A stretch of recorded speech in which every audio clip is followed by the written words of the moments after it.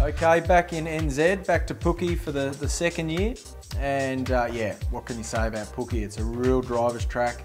Yeah, it was great to be back there last year. And I got my first win of the year last year at Pookie. And actually the last 2 years, 2012, I won at Hamilton, and last year won at Pookie. So let's go for the hat trick this year. Obviously Ross Stone's still running Erebus. There's still quite a lot of New Zealand Kiwi heritage at Erebus Motorsports, so it's nearly like a second home event for that team. And yeah, what can you say? Crazy track.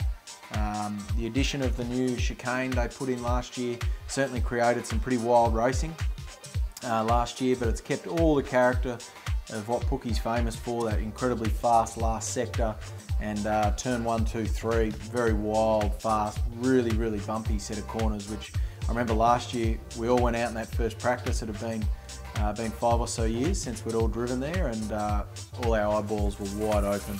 We'd all had big moments. We couldn't believe the bumps and how wild the cars were at such high speeds. So it takes a while to get all the dampers and all the setting spot on.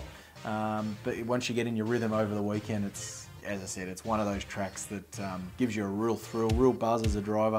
And the racing, I think, with the new addition of the track changes, was, you know, some of the best we saw all year last year. So sure it'll be no different this year, and yeah, can't wait to get there. High speed stability important, and generally the stability in our you know, in our Erebus cars has been one of our strengths. So high speed has been something quite good in our cars. So what can I say? Bring it on. Always great to be back in NZ, and I always get great support, and oh, I can't wait to get there.